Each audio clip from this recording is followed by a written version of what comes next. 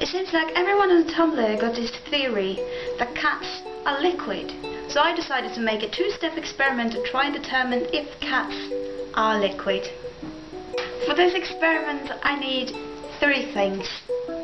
One glass, a jug and a cat.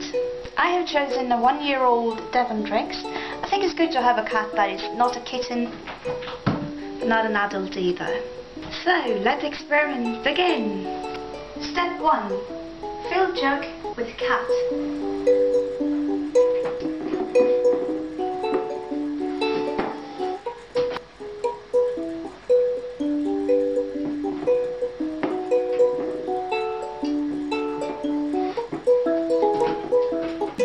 For this experiment I have chosen a 10-year-old sort of, I think it's 10, yeah, a 10-year-old Devon Rex. I think it's good to try on an adult cat because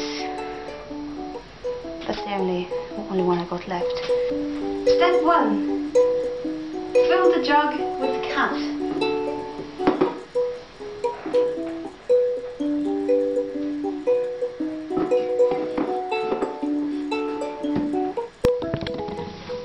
Okay, that was an epic failure. I didn't even get to show you step 2. Step 2 was to try and pour cat into the glass. My conclusion is the cats are not liquid. I believe they can be flexible when they so want to, but no, cats are not liquid. But this is just one experiment, and I only had 2 test subjects. So if you have a cat at home, please do this experiment to try and see if cats are liquid.